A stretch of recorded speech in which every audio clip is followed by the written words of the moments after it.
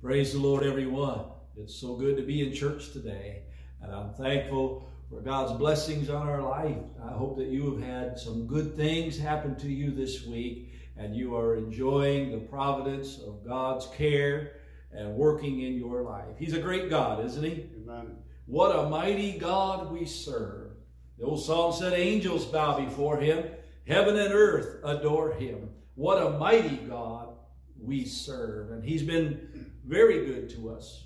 I'm so thankful for the wonderful reports that we've had. Last week we were praying for Andrea, who was in self-quarantine, but her test results came back negative, to which we say, thank you, Jesus. Amen. Got another report for Julie Dodman this week. Her mother had sent a prayer request in. Julie as well was waiting for results on a test, and yesterday got the answer back. Praise God, the test results are negative. And so we want to give God praise. We give him glory today. We thank you, Jesus. Thank you, Lord, for answering prayers and bringing us through. We've also been through some difficult things, and it's in God's hands as to what ultimately happens, but we know he's going to bring us through every situation and every trial. Amen. I want to go to the book of Galatians chapter 6, and our focus verse is going to be in verse 17. As we understand that Paul has spent some time, and he did in several of his epistles, convincing the saints of that time that their focus was on serving God in faith and living by grace. There were many that tried to bring in other elements into the church, and as well as some of the routines, rituals of the Jewish faith. Paul spent some time letting them know those things were not effective under the dispensation of grace. And here he has taught them that circumcision of the flesh will not amount to salvation. Verse 15, he says, for in Christ Jesus neither circumcision availeth anything, nor uncircumcision, but a new creature. That is the message that was brought forth. We are a new creation in Jesus Christ. I'm thankful today that all sins have been washed away, and behold, all things become new. Praise God. My past is gone. The person I used to be, God has changed for the better. And I know that you're rejoicing in that testimony in your life as well. And so in verse 17, Paul makes this statement. He says, from henceforth let no man trouble me. In other words, don't bother me with these issues again. We've preached this. This is the gospel. Hold to the gospel, Galatian church. And then this statement just stands out so strongly in my mind. He says, for I bear in my body the marks of the Lord Jesus. In this simple statement, Paul declares that God will provide and he will sustain. God will deliver us from every situation. But we want to also remember that some things may stick to us. There are some heart pains that might still be present. There are some memories. There are some losses that we might face. But we come through it with this understanding that in all things, God is victorious. And there's a testament to the power of God in our life. Praise the Lord.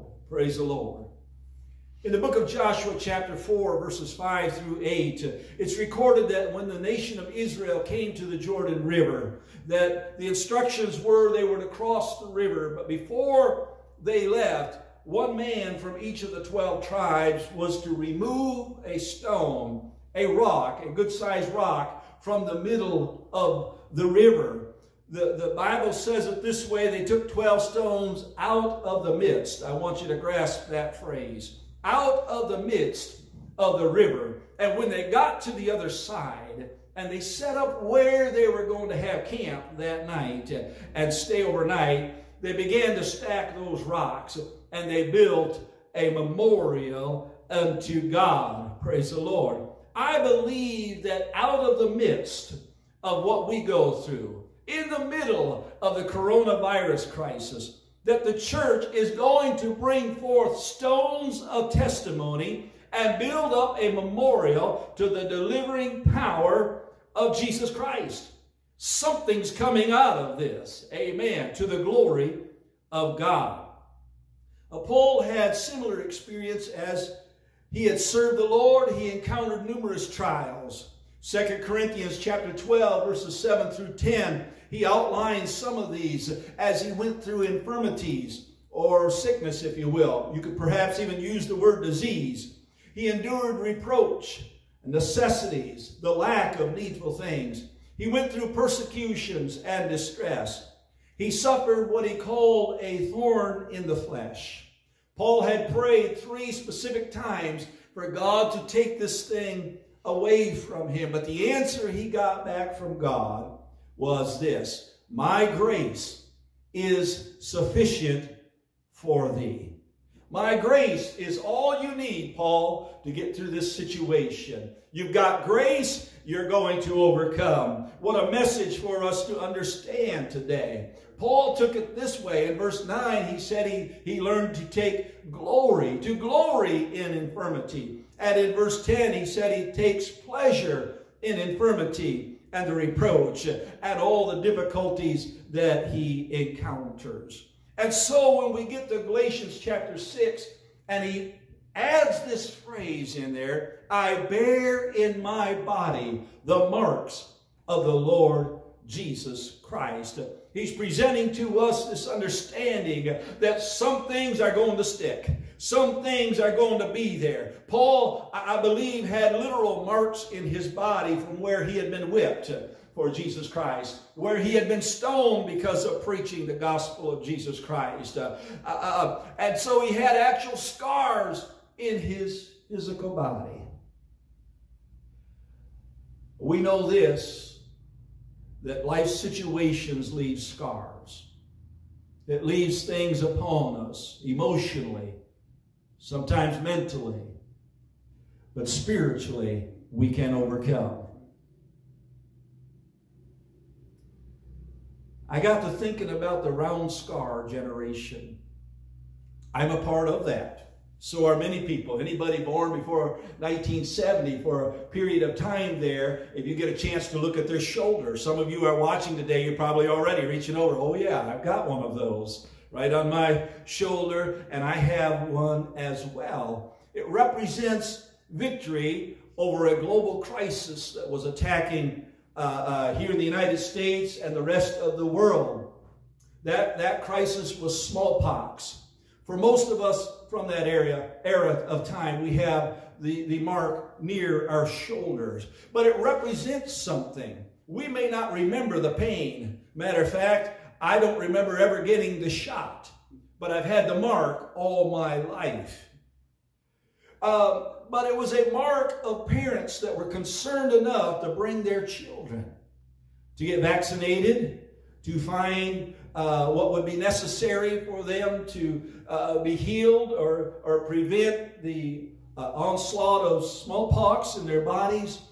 It is also a mark of those who were willing to take this vaccination on and prevent it from spreading to those that will be born in the next generation. There are additional crises that have arisen ever since that time. We're in one now. And the thought began to come to me, what would be the telltale sign of 2020? What is it that's going to come forth from this that should the Lord choose to wait on rapturing the church out of here? Should we be here another 5 to 10 years? I don't think it's possible. I don't believe that that is going to be the case. But if he were to be that patient, and we were here 5 years, 10 years from now, as historians and media reflect on this time, what will be some of the outstanding points of this crisis? For some that were shut in during the stay home, stay safe orders and chose to be healthy and fit, we already are hearing some of the testimonies as they're losing weight. They're feeling more strength in their bodies and greater energy. Now, there are also some who have not chosen to do that, and the mark in your body is going to look quite a bit different. The difference is it's not going to show in your chest and your shoulders and your upper muscles. It's probably going to show more in your belly and your thighs. Don't ask me how I know. But there's a difference in it. We do know this. We are seeing the beginning of sorrows. We do know that the end time that the Bible speaks of is near. But can I share this today? I'm not losing sleep over what might happen next. I've been working for Jesus as long as I'm here, as long as I'm in this situation, as long as God has set us in this place. I believe it's up to the church to keep working for Him. I really am not worried about the mark of the beast. There are some folks that have made some comments and some concerns about that. My greatest concern, my greater concern is for the mark of Jesus Christ in my life. As long as I have His mark, as long as I have a touch from Him, as long as I have that indwelling of His Spirit that changes my life, changes my future, then I consider every other mark to fall short. It is actually irrelevant, because the mark of God on my life will take me through, will take me over, and above all the problems that we face. That's where we are at as the church.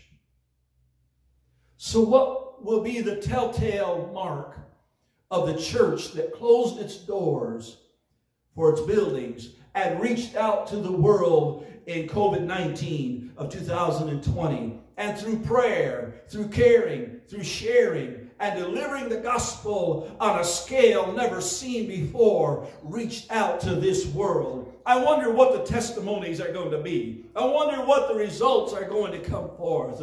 As in the annals of history, the church looks back. Perhaps we'll be in glory. We'll be able to look back, remember, and we begin to meet people that come forth. We begin to meet different ones that have been delivered, those that have been set free, those that found healing in every possible way, physically, mentally, emotionally. Praise God. Great things are happening as the church is being the church. The church will go through some things, but Peter said in 1 Peter chapter 2, verse 9, that we are called forth. We are separated unto God. He said, you are a chosen generation, a royal priesthood, and holy nation, a peculiar people. What that means is not that we're strange or different or odd, but it means that we have been set aside, set apart for His purpose.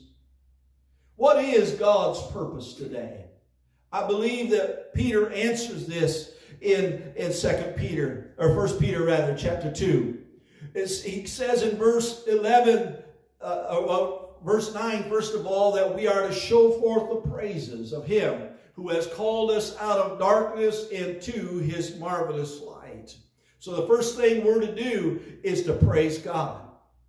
And our praise is demonstrated to those around us. Around us are people that are living in fear today.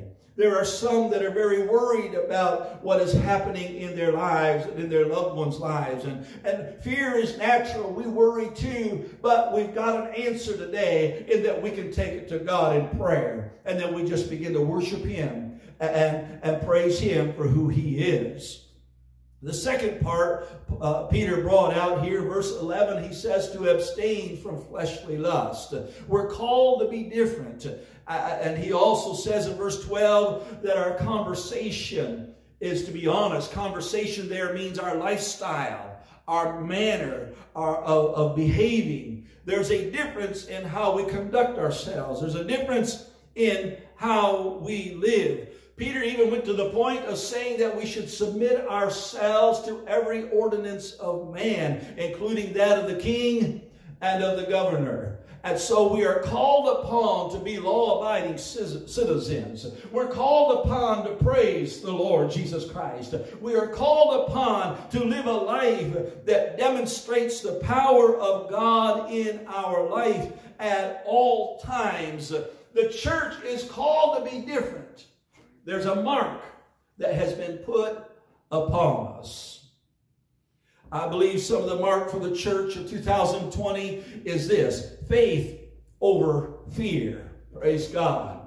Worship where we are at rather than where we long to be.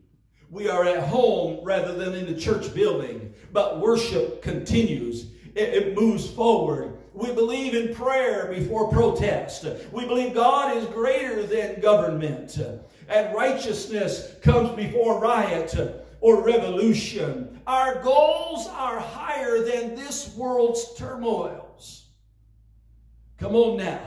I'm not against anybody maintaining your own personal opinion on issues that are going on. But if that's the main focus in our lives, then we as the church are missing the point of why we are here. Our purpose is to uplift the Lord Jesus Christ. Our purpose is to show Him as being the answer that this world needs. And He is the answer.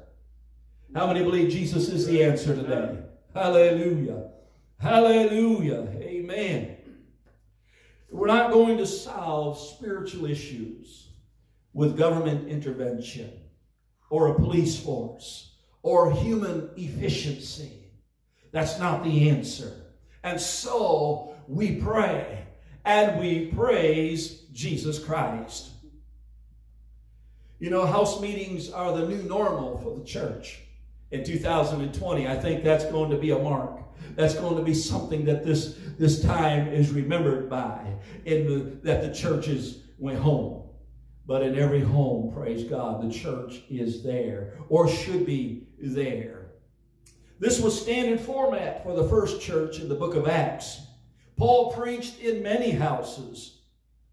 Matter of fact, there was one house he preached in which it was full. And you might remember the story there in Acts. A young man sat in the window. Perhaps there was nowhere else to go. I don't know. But a three-story home, and he's sitting in the window. And while Paul is preaching, he fell asleep and fell out the window and broke his neck.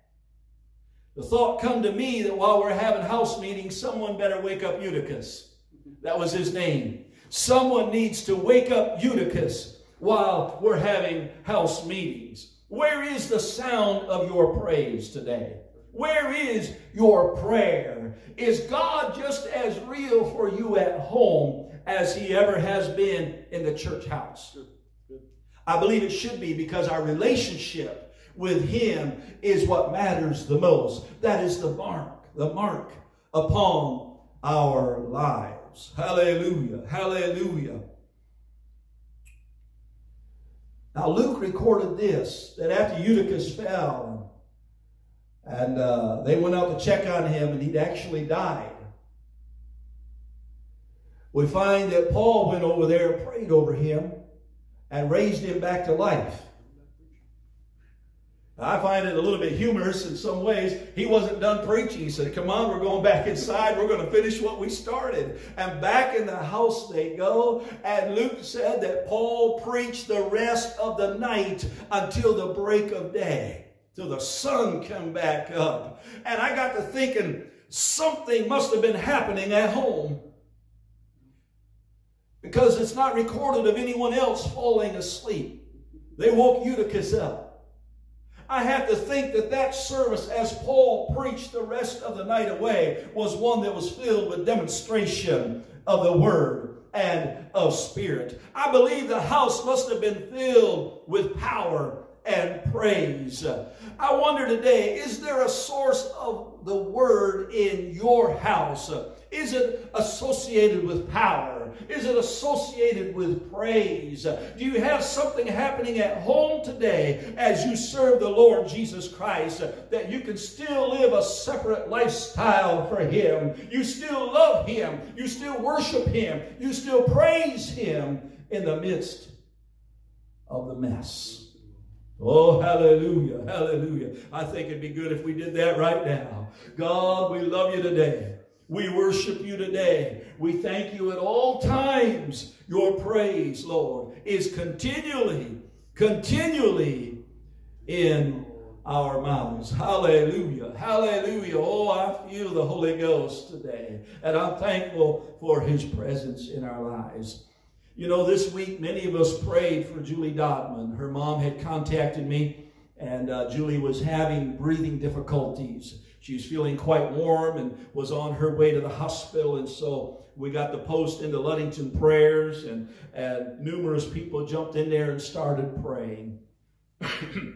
Yesterday, Sister Jeannie Miller, Julie's mom, texted me that the test came back negative.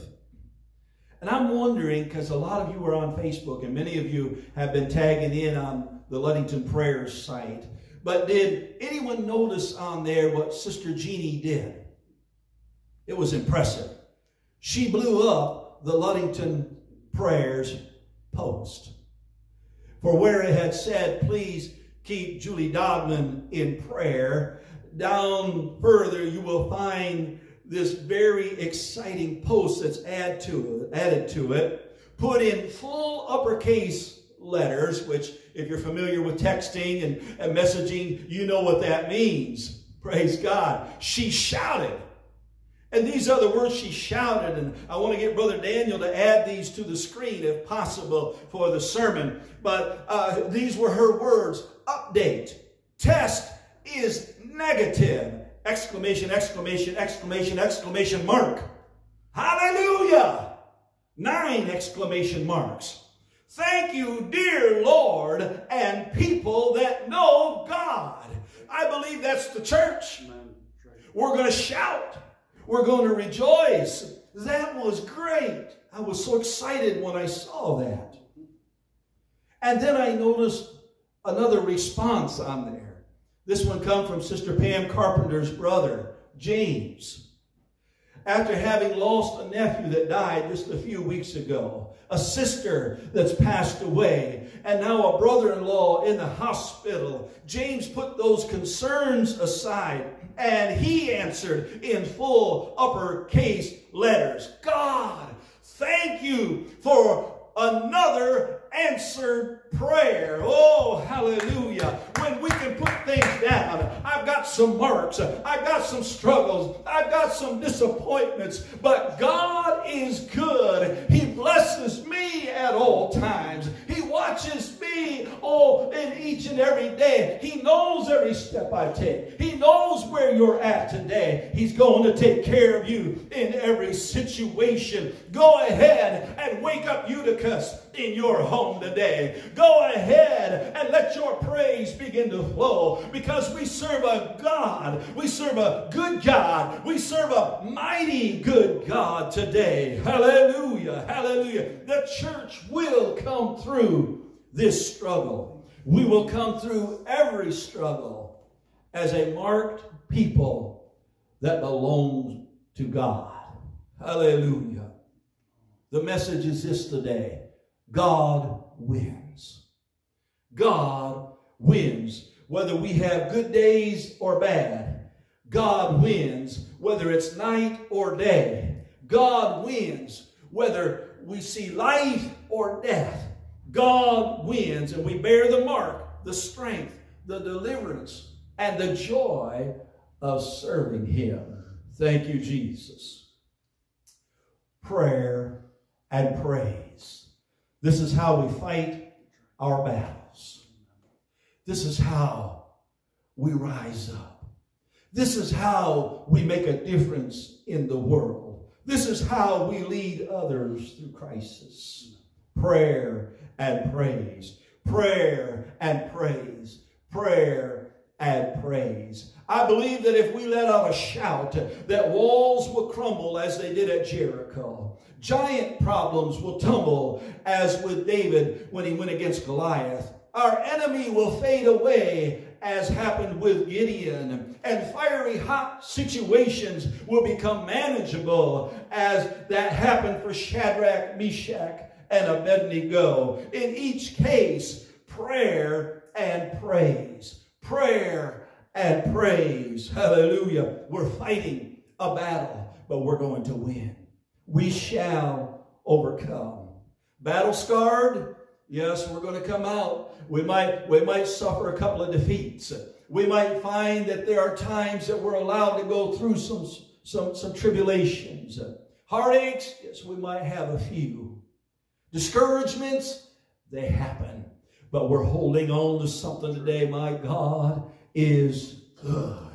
His Holy Spirit in my soul today is good. His peace passes all understanding. Thank you, Jesus. Thank you, Jesus. Thank you, Jesus. The Message Bible brings forth Paul's declaration that I talked about earlier in 2 Corinthians chapter 12 in this way.